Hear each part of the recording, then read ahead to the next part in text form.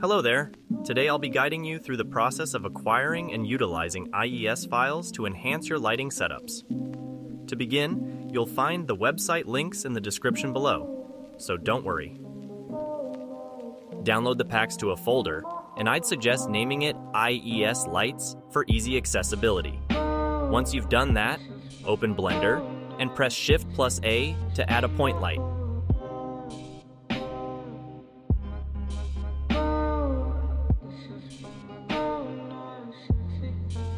Next, add an IES texture node by pressing Shift+A and connect the FAC output to the surface input. Set the IES option to External and click on the file icon to navigate to your IES Lights folder. Choose the IES files you'd like to use. Some of them may have accompanying PNGs for previewing the light types.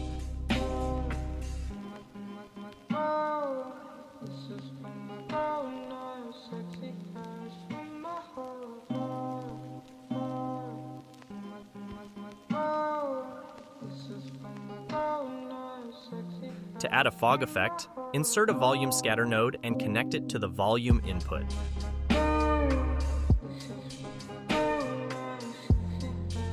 Adjust the density value to 0.01.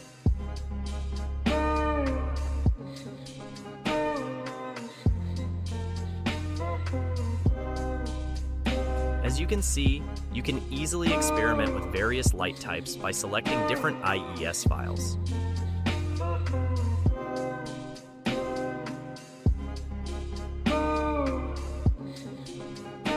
Lastly, add a blackbody node, connect it to the color input, and set the value to 4700K. Feel free to tweak this value to achieve different color temperatures, ranging from orange to blue. Don't hesitate to play around with these settings to achieve your desired lighting effects.